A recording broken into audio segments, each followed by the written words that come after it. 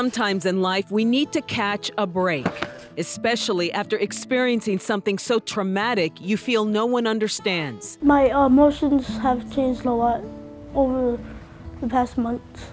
I get sad or I either get mad. AJ was shot along with Kendall and Gilbert while hiding with Miah in room 112 for 77 horrific minutes. It's like they get me, like they know what I've been through. They're helping me a lot by making me laugh. Who wants to start first? Slowly over the last several months, the joy of laughter can be heard again at this home in Uvalde. I can't explain it, but it just gives me hope.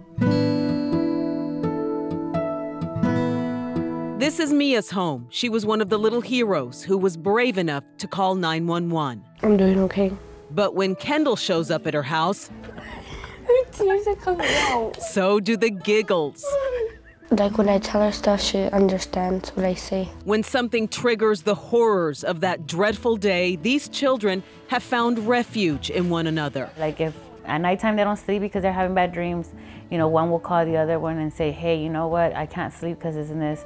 Then the other ones will be like, okay, are you okay? Do you need something? These classmates and their parents have started to share something. A special kind of bond with them. It's beautiful. She loves coming over here, playing with the kids. They have their own group chat. I didn't know how to get his innocence back that was taken away that day. And him being here, he's gotten a little bit of that back just because he's with his classmates. It's like they have their own therapy within themselves. But now that we've been hanging around with these kids, it's like he's happier. The innocence lost because of evil beginning to return because of hope. Like they're always there to help each other out. And that's good because if something were to happen to me or my husband, at least I know my son is being taken care of by his friends. AJ told us he and his friends want something simple for the world. To not go through what we went through.